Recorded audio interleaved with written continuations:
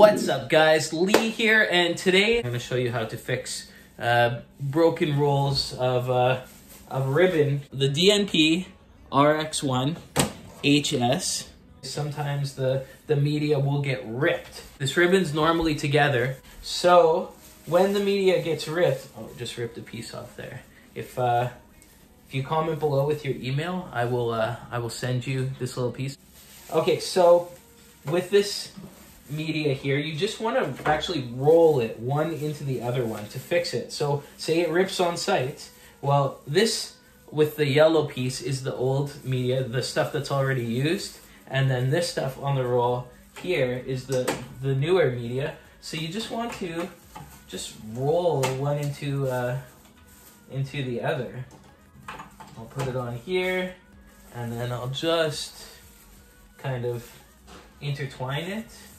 So, let's see if I can do this clean on video for you.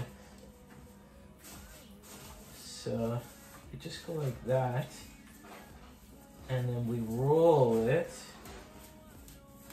And then I roll it over quite a few times, because sometimes the printer likes to roll back and find its footing. So you don't want it to try and find its footing and then it to go back onto where the snag was, and then it'll just release again. So roll it a few times there, and then you're just kind of rolling the new media into the old, and it just the printer doesn't even know that it was broken. So there we go.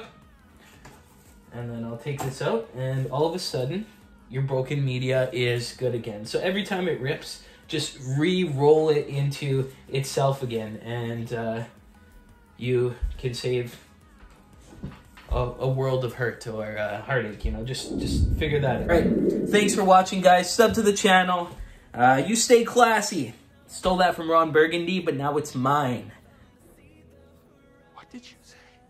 You stay classy.